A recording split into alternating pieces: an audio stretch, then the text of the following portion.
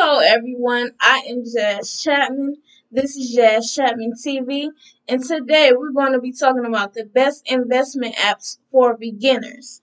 So, before we get started, I just wanted to tell everybody to go ahead and hit that thumbs up button. It will help me a whole lot if you did that. It will help the YouTube algorithm. It will help it be seen by others, and I will greatly appreciate that. And while you're at it, go and hit that subscribe button and that notification bell. So first off, I wanted to mention PayPal Prepaid MasterCard. So if you have not gotten PayPal Prepaid MasterCard, this is great for people who may not have a checking account, or if you're one of those people that always overdraft. We'll work on that. With PayPal Prepaid MasterCard, you cannot overdraft. And so if you want to go ahead and sign up, you can find the link to PayPal Prepaid MasterCard in my description box. And once you deposit $40, then you can get a credit of $20 just by using the link in my description box. Okay, so the first investment app that we're going to talk about today is Acorns. So Acorns is great for beginners because they charge a flat monthly fee instead of course a commission, but this is depending on what kind of features you get, and I believe these fees are from like $1 to $3 a month. And Acorn is basically how you set it up is you can attach your debit card to Acorns, and every time you make a purchase, it will round up that dollar amount, and then it will send it over to Acorns. And once it has reached to at least $5, then it will start investing for you. And you can set it up on what kind of type of investments that you want, whether that is aggressive or conservative or kind of in the middle there. Acorns will allow you to do it. It's also good for beginners because it basically picks the investments for you. If you don't want to, you don't have to be reading about which kind of stocks and stuff that you want to invest in. Acorns will invest automatically for you. So, the next investment app that we're going to be talking about today is Stash.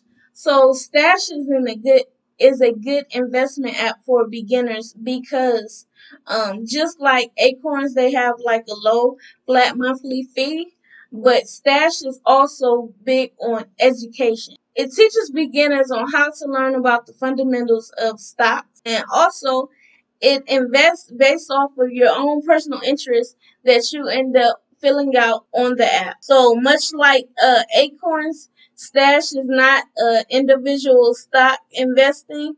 Stash will automatically invest in stock for you. So the last beginner investing stock that we're going to talk about today is Robinhood.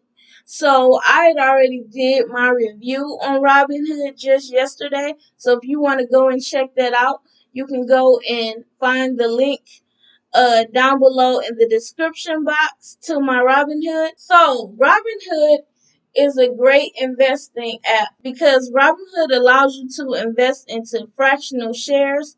So if you're a person who may not be starting with a lot of money, you can invest with as little as $1 into a company like Amazon or Tesla, companies that cost a little more to invest in. You can invest in Robinhood with fractional shares. It's $0 commissions. There is a zero minimum. There's a zero minimum to maintain your account. And also, this is most important, their interface is so clean, it's so easy to try to understand and get. It's about as simple as you can get with Robinhood.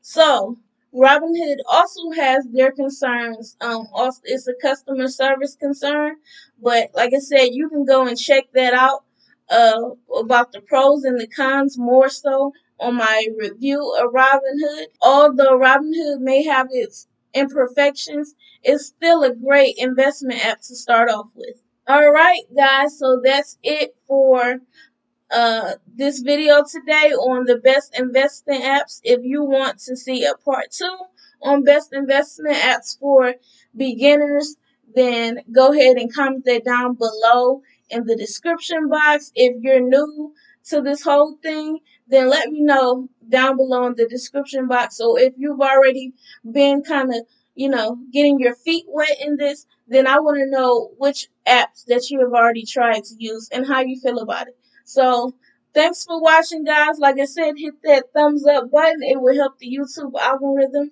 Appreciate you. And we'll be back here every day of Nonstop November. Take care. Bye.